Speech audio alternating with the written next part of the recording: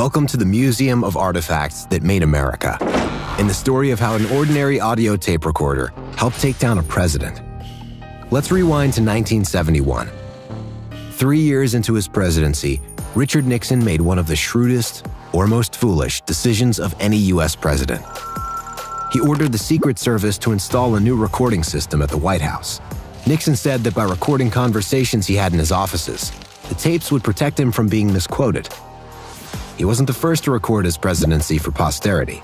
The tradition began decades earlier, when Franklin D. Roosevelt started to record events during the Second World War to make sure he was quoted correctly. But Nixon's system was unlike anything the White House had seen before. Tiny microphones hidden away under desks and in lamp fixtures picked up every conversation. In the Oval Office, the Cabinet Room, the Lincoln Sitting Room, and even at Camp David. Most important of all, much of the system was sound activated, so that when someone spoke or there was a noise, the tapes began to record. Everything was captured on an open reel tape recorder stored in a locked metal cabinet. When the tapes had been filled, Secret Service agents would lock them away for safekeeping at the Executive Office building next door.